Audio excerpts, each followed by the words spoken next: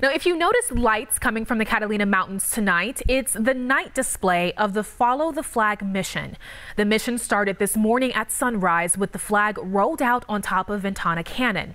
Follow the Flag is an organization from Utah, and this is the first mission they've carried out across state lines.